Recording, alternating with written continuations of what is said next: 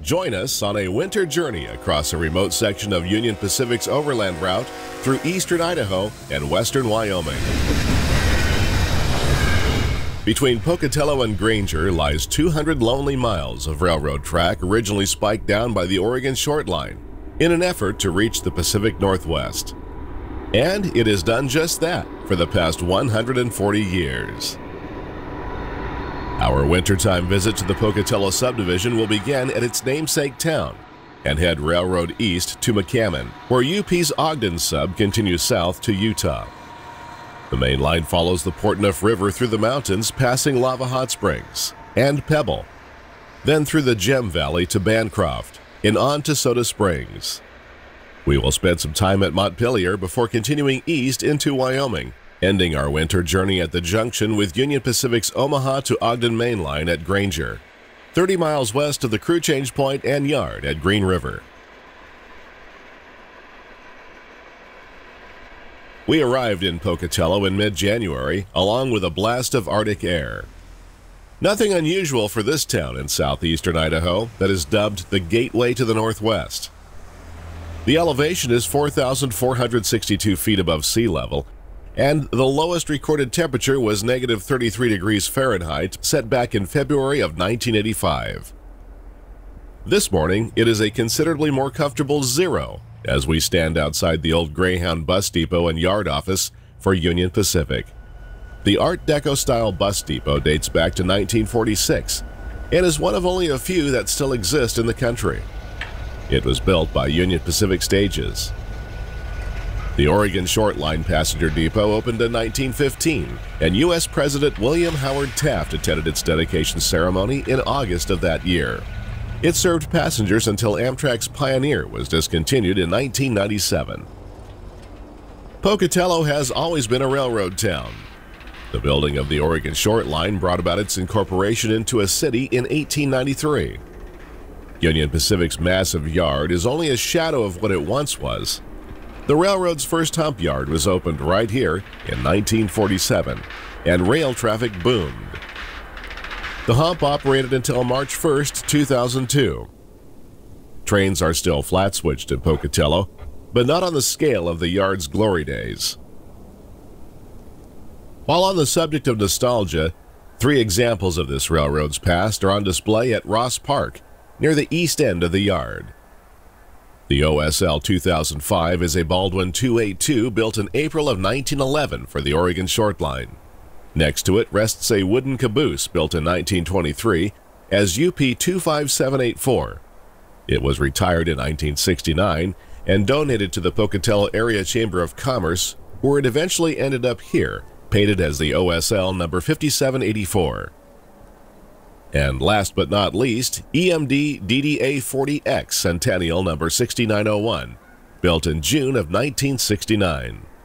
This was the most powerful diesel-electric locomotive ever built on a single frame. Twin 16-cylinder 645 diesel engines produced an impressive 6,600 horsepower.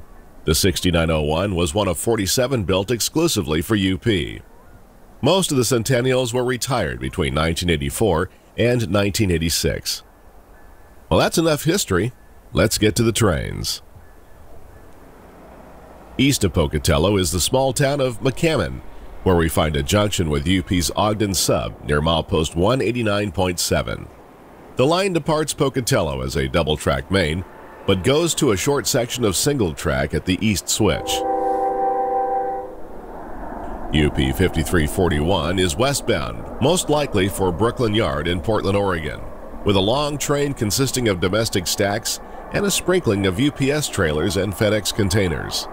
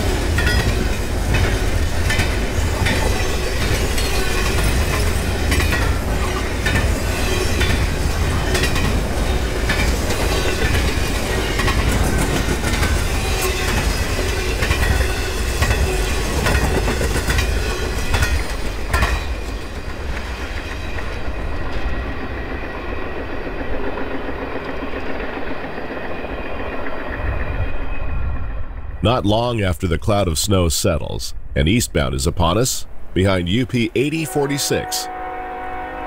Unlike the westbound, which consisted mostly of 53-foot domestic stacks, this train is entirely made up of 40-foot marine containers.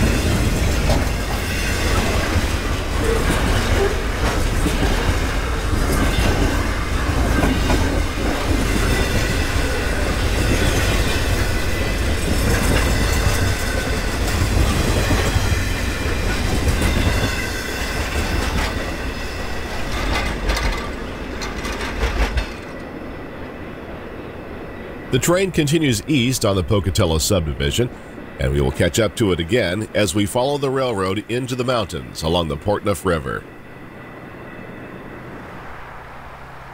Our next stop is near the small town of Lava Hot Springs. As you can guess, it is known for numerous hot springs located right in town. A clear block on signal 1803 for Main 2 tells us we have a westbound. UP 3034 leads a unit train of sulfuric acid toward Pocatello. Idler cars have been placed between the locomotives and hazmat tank cars.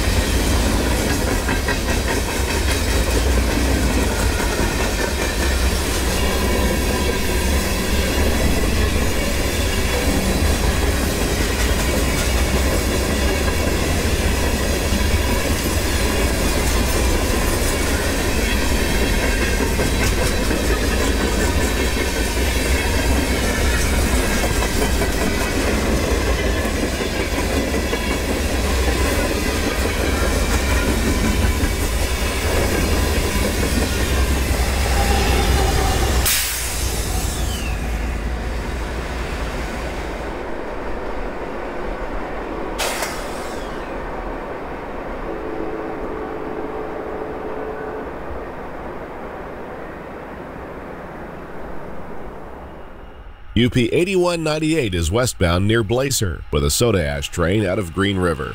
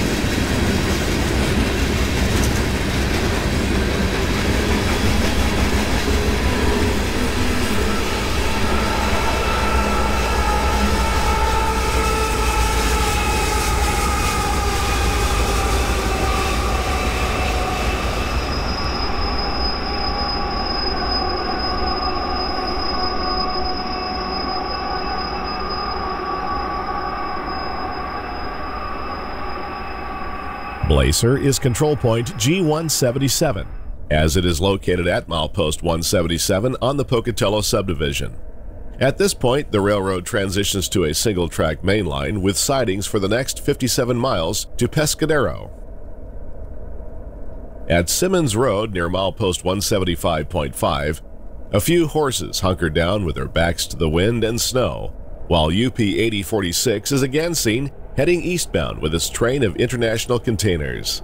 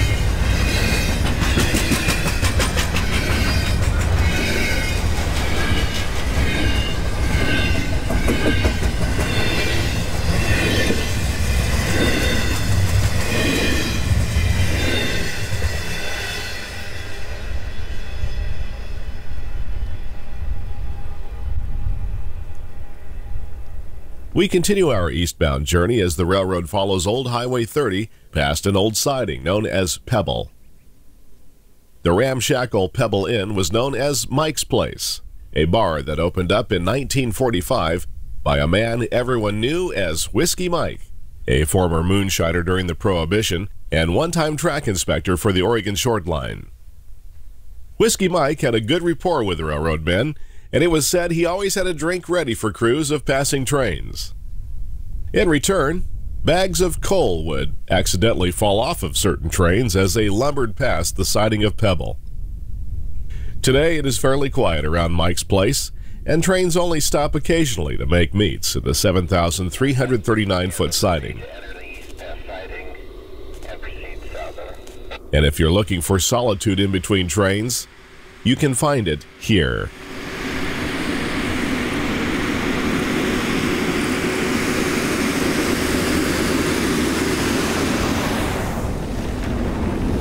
We waited near Pebble for two westbounds that were heading our direction, hoping to take advantage of some nice evening light. Being January, the sun retires early, and it slipped behind the mountains as UP 5653 finally entered the frame.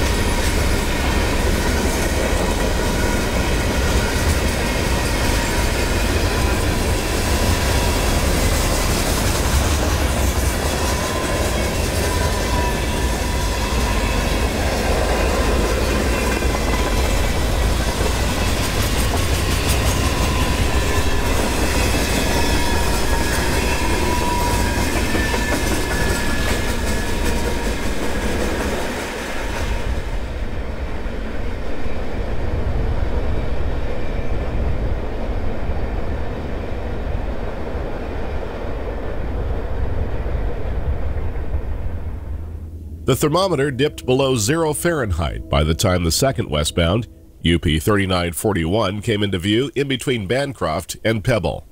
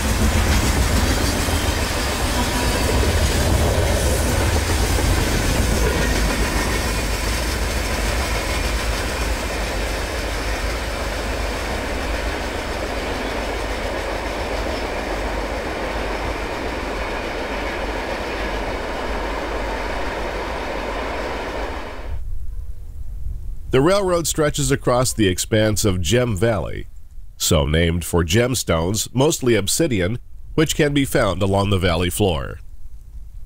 An eastbound rumbles toward Bancroft led by UP 5701, a recently repainted GE AC 4400 CW CTE built in March of 2001.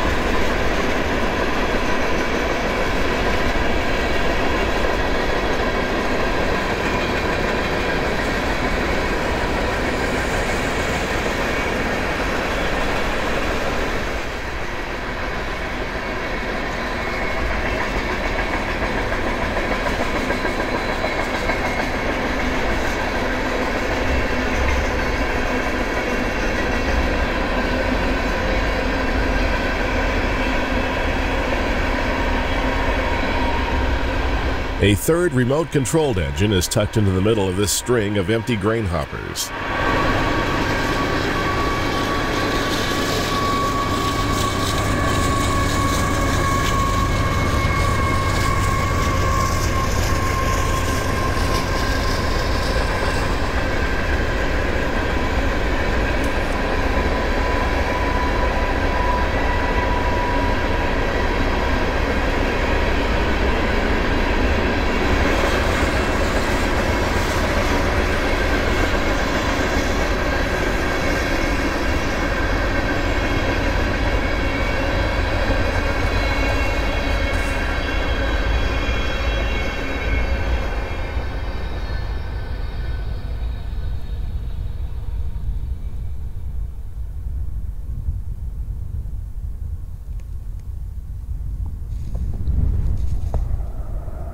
UP 7861 leads a long westbound stack train through Talmage, just a few miles east of Bancroft.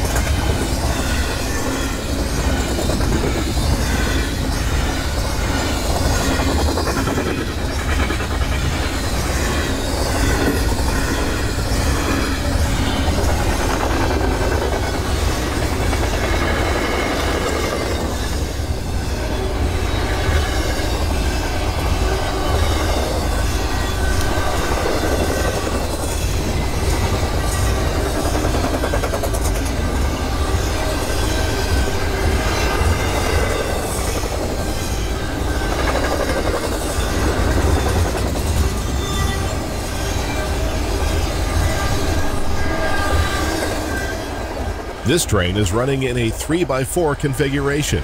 In addition to the 3 engines on the point, 4 more remote-controlled DPUs are cut in mid-train.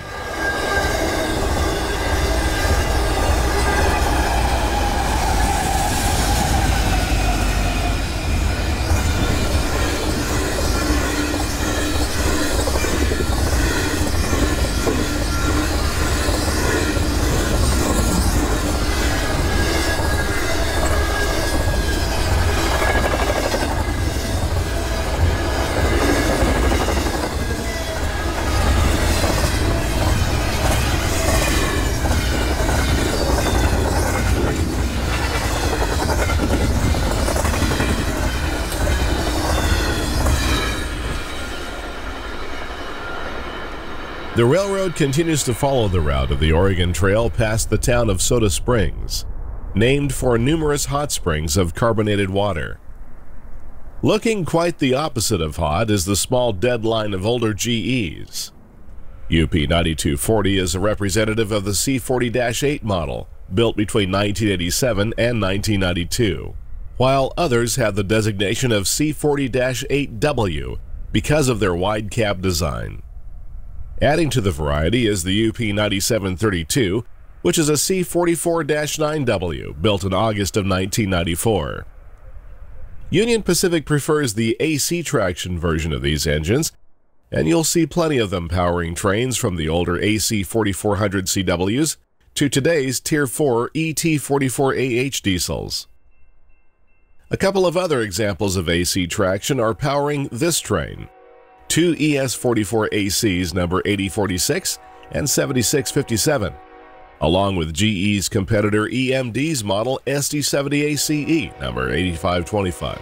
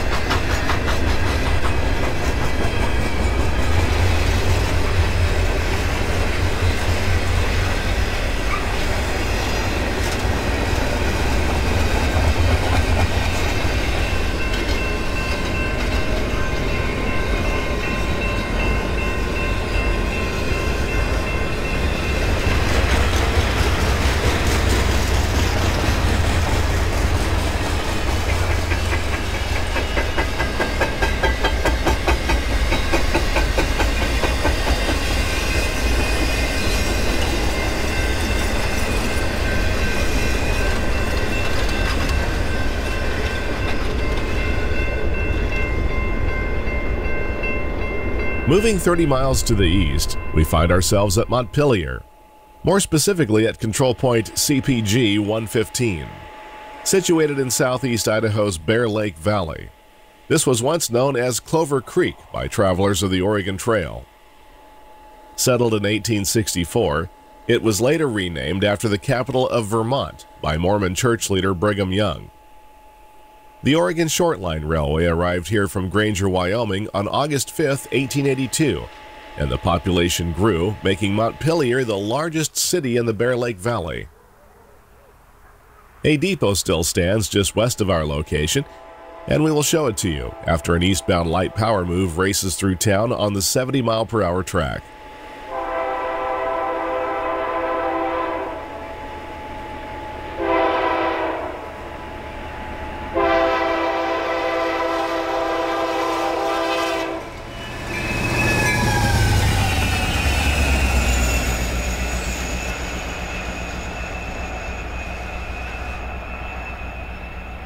Montpelier was a crew change point on the Oregon Short Line between Pocatello and Green River until the early 1970s.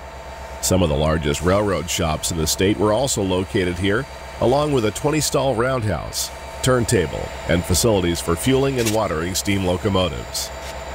Today, local switching is still performed, and the old depot is used by maintenance of way crews. A pair of EMD SD70Ms head out to do some switch work on this cold winter afternoon.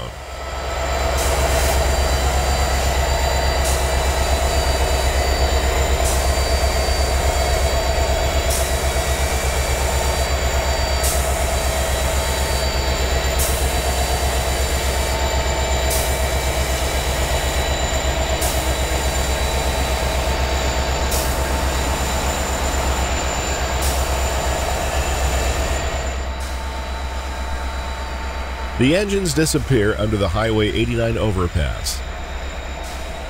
Traffic on the OSL can be sporadic, with long periods of quiet in between trains. We caught word that a pair of westbounds were heading our way, so we stayed trackside even though the winter light was beginning to fade. The signals at control point CPG 115 are hot for UP 5486, which is in charge of a mixed manifest making an evening run for Pocatello.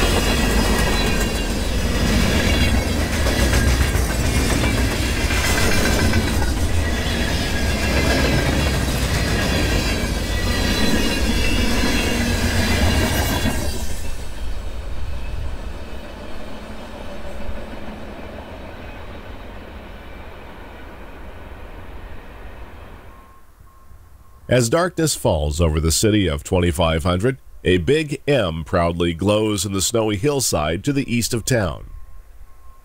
Other lights can be seen on this winter evening, shining down from the signal bridge at control point CPG 117, which is the west end of Montpelier.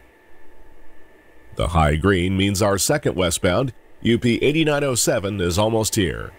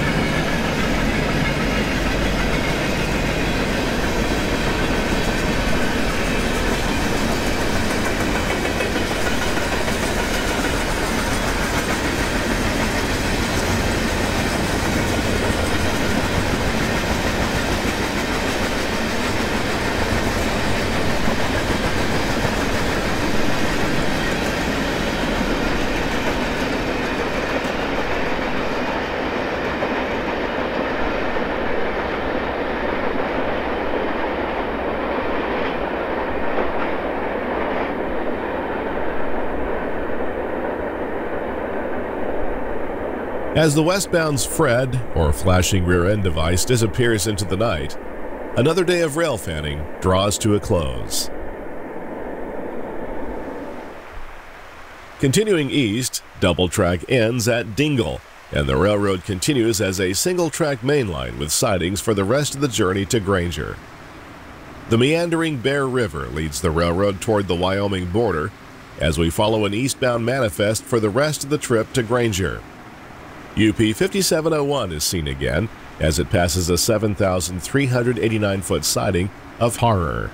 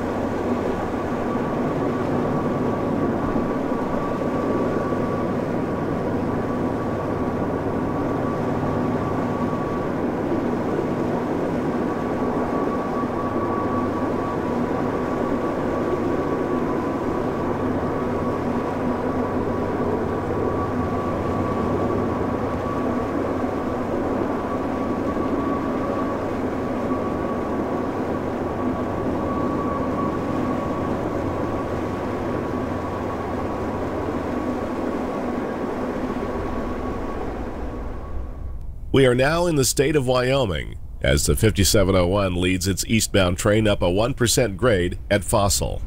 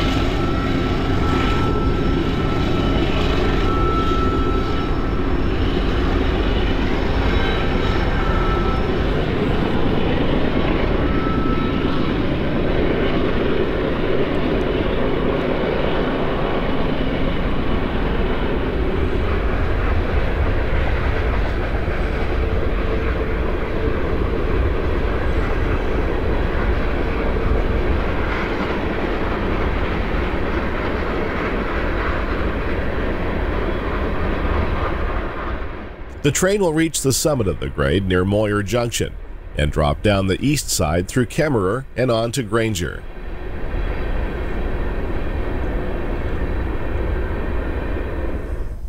Granger is milepost 846.8 on UP's Pocatello subdivision timetable. This is the junction with the Evanston sub running between Ogden, Utah and Green River, Wyoming. We are just in time to catch a westbound grain train led by UP 7401 as it enters the Pocatello subdivision with a fresh crew out of Green River.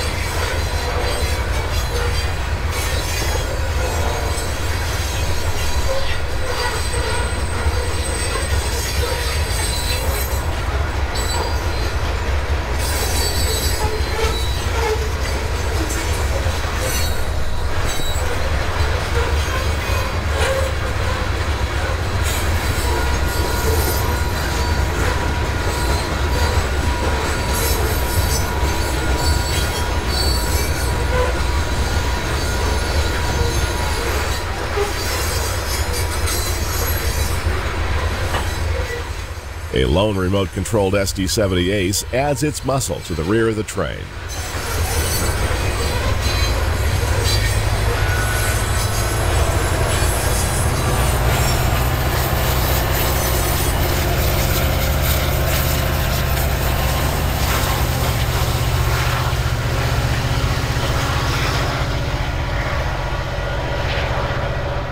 The grain train will meet the UP 5701 at Nutria, around 15 miles to the west of here. UP 5569 has a westbound stack train routed for Ogden on the Evanston sub.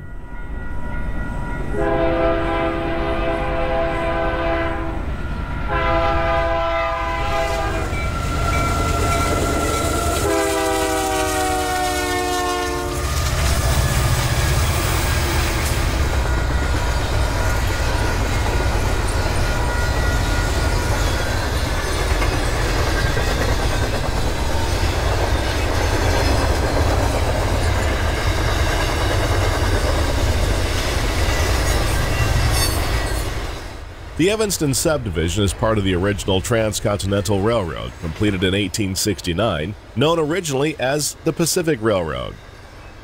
The ceremonial driving of the Golden Spike happened at Promontory Summit, Utah on May 10, 1869, where the Central Pacific, building east from Sacramento, California, met the Union Pacific, building west from Omaha, Nebraska. Over 150 years later, these rails are still polished by steel wheels.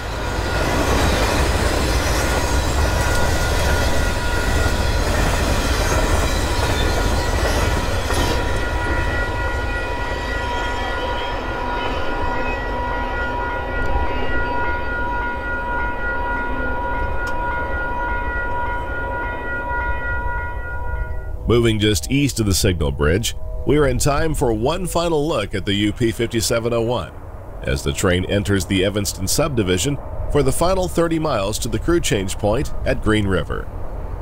But that's a story for another time. In the meantime, we hope you've enjoyed this wintertime visit to an often overlooked portion of Union Pacific's Oregon Short Line route through Idaho and Wyoming. If you like content like this, be sure to hit that like button and subscribe for more programs like this added weekly. As always, until next time, thanks for watching.